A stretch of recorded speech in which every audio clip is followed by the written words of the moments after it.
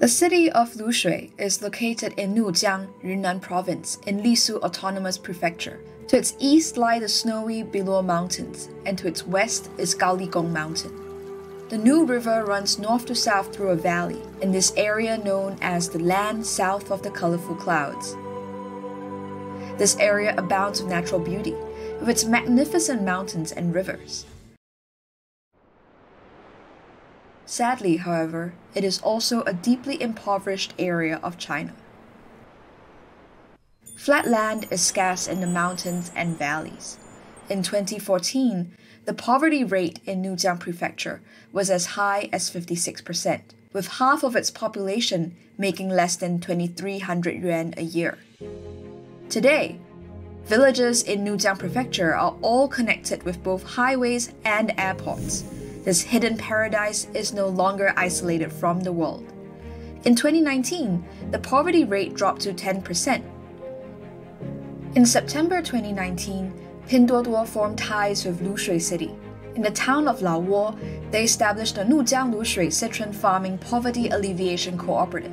The co-op took on university graduates returning to their hometowns to become farming leaders in the region. Shares in the co-op are evenly distributed between the 132 households in the village. With government guidance at all levels, Pinduoduo, along with research teams in various fields, are actively exploring novel poverty alleviation models, where farmers financially benefit and talented people are incentivized to stay in the countryside. At the co-op's flagship citrus planting base, intelligent drip irrigation equipment was used for the first time in the Nujiang Valley. A team led by Deng Xiuxin, an academician with the Chinese Academy of Engineering, worked with citrus specialists from the Yunnan Academy of Agricultural Sciences to select the late-maturing Wogan orange as the variety of citrus most suitable for growing in the Nujiang Valley.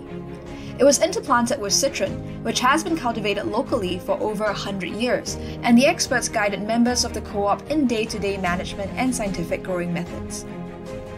In 2020, Lushui received further support in digital farming.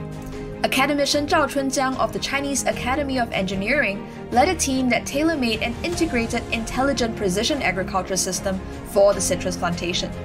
You can sow a field using your phone and spray pesticides with a drone. The citrus plantation here can be seen from afar. Villagers who were using antiquated farming methods just 2 years ago have now been transported into the future of modern agriculture.